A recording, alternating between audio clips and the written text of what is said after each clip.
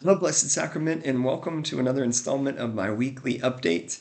I got a few things for you this week. This weekend's an awesome reading. You're going to hear about the sower and the seed this weekend, and it's a reading we hear all the time. But I'm just going to ask that we might be open to receiving that in a new way. We read the scriptures over and over and over. The reason we do that is because we change from day to day, from week to week, from year to year. And so we read this reading, and the prayer that I have for you is that myself and all of us might be able to receive what the Lord needs us to receive this weekend, that we might bear great fruit 30, 60, or 100-fold. And so that's the first thing. The second thing, I just returned back from the junior clergy retreat. It was a great blessing. I got this picture of the cathedral behind me because it was just with all my brothers. That's where we were ordained. 6 classmates of mine, and there were or 5 classmates of mine and I should say.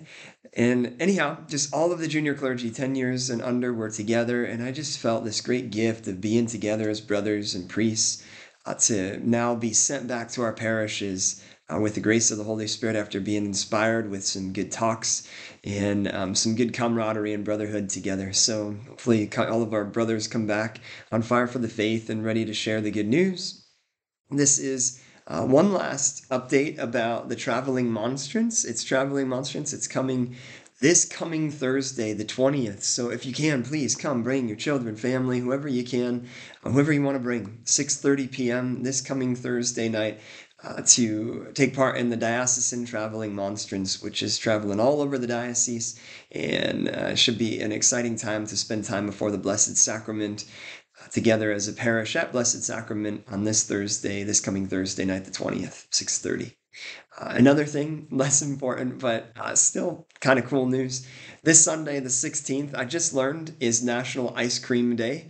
So I don't need many excuses to go get ice cream, but I'm definitely going to be going to get some ice cream this weekend on Sunday to celebrate National Ice Cream Day. So please go get some ice cream this Sunday. And lastly, as I close today, I gave to you all this Come Reign in Us prayer this weekend at the Masses. There's more coming. I'm hoping they're going to be here in time for this weekend. If not, they'll definitely be here in time for next weekend. I'm just going to close with that litany at the end because try to keep these around 3 minutes. But that litany at the end, I'm just going to pray that with you. O Jesus in the Eucharist, King filled with compassion, come reign in me and in my family. O Jesus in the Eucharist, King of infinite mercy, come reign in me and in my family. O Jesus in the Eucharist, King who is all truth and beauty, come reign in me and in my family. Mary, Mother of God, Saint Joseph, protector of the Holy Family, help us to love Jesus and to entrust ourselves completely to him. O Jesus in the Eucharist, Prince of Peace, come reign in us. And ask the Lord's blessing over you all as you go about this week. May God bless you, the Father, the Son, the Holy Spirit.